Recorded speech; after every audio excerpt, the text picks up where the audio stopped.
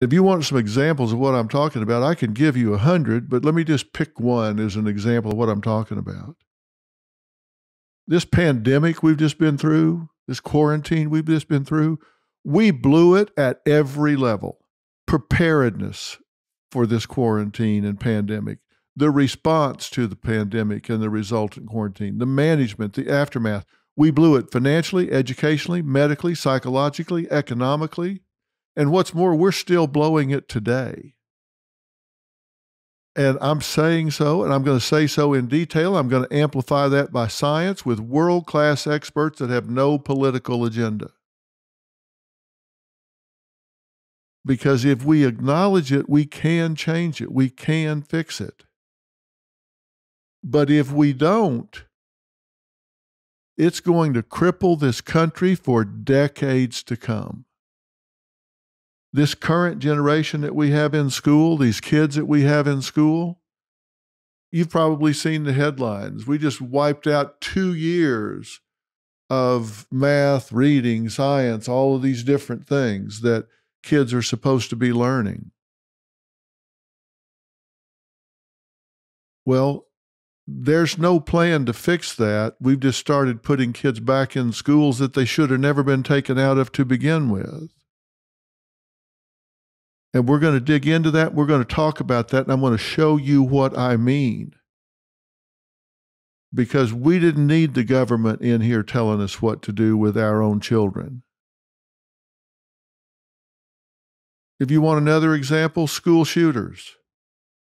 You notice I said shooters, not shootings. We know so much more information about who these shooters are than we're using that it's just terrible. We need to stop politicizing it and do what we can to manage it.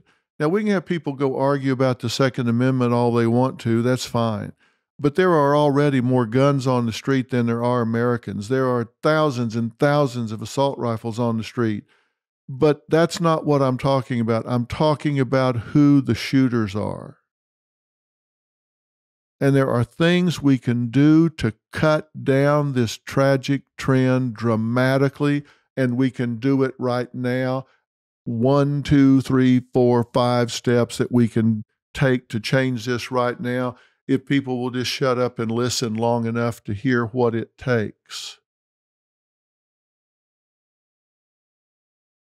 That's what I'm talking about. That's what you want to know, that your kids can go to school and be safe. We know how to make them more safe. We can't make this go away, but we can slow it down. That's what I'm getting a lot of questions about, and there are answers to that.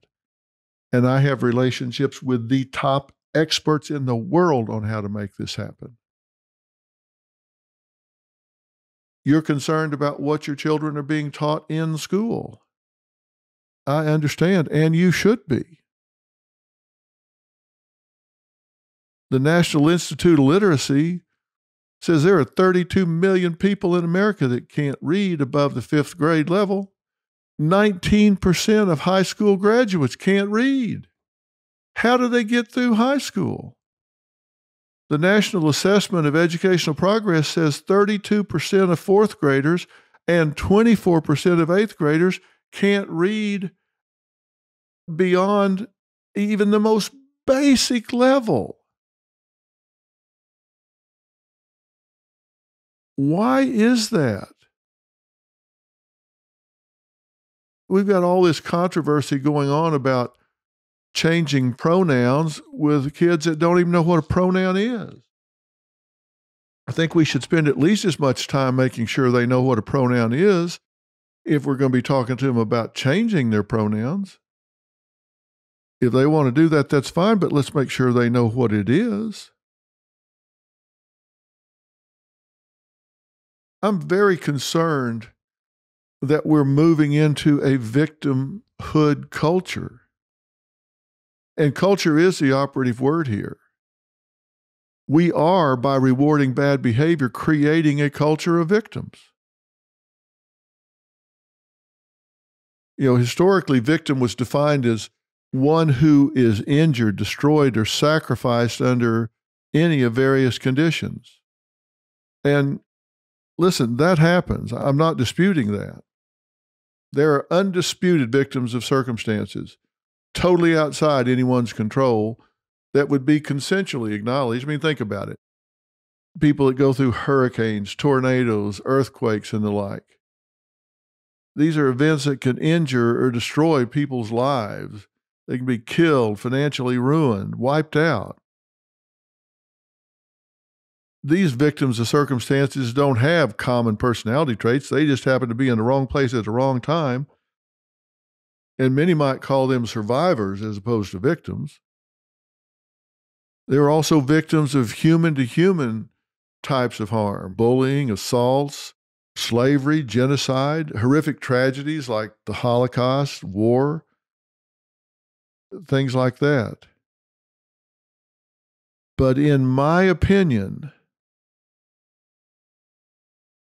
this victim label has been hijacked and appropriated by today's society. Research tells us, especially among some, but not all, that were born after 1985 and raised by what are called concierge parents, they started to claim that they've been injured by words or ideas. Injured. Now, that's important because they've medicalized it and actually gotten people fired for hurting their feelings. When I say concierge parents, we've all heard about free-range parents and helicopter parents that hover over their children and don't let them get out there and experience life. And concierge parents are the ones who always caught little Johnny or Jill before they fell and scraped their knee and made sure that they all got a big shiny trophy on their 0-12 soccer team that never won a game, and they celebrated every loss with a pizza party. They bulldozed away any obstacles, so they never built up any immunity to social discord. They were never allowed to be teased or excluded or picked on even a little bit, so they never built up thick skin. They never learned how to be tough. Kind of like the princess and the pea. Princess was so sensitive that even a pea would be painful. These are the parents that go out and demand equal playing time for their little boy, even if he can't hit the ground with the ball. Forget that a lot of other kids worked really hard to win. They're so thin-skinned and protected that now they're showing up at college and saying their feelings were hurt, that they've been offended, and they're actually getting professors and deans and coaches fired for hurting their feelings.